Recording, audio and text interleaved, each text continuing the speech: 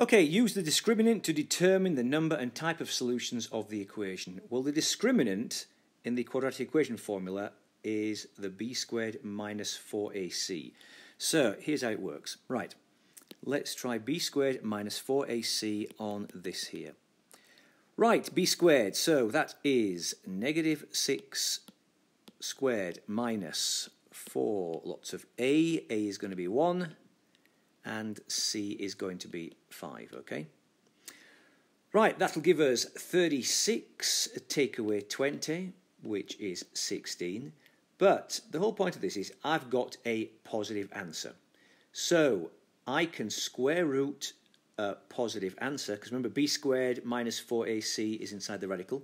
So because I can square root a positive answer, and I have plus and minus, of course, I will get 2 real solutions, okay, for this particular problem.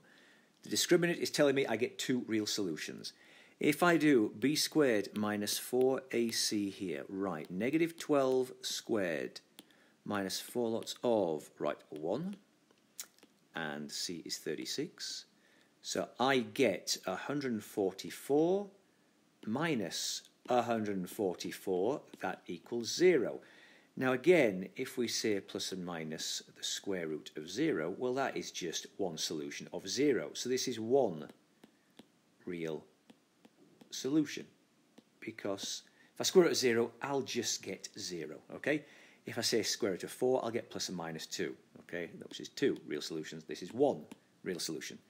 Finally, b squared minus 4ac here. Right, negative 3 squared minus 4 times a is 1 and c is 8. So it'll give me 9, take away 32. So this will give me negative 23.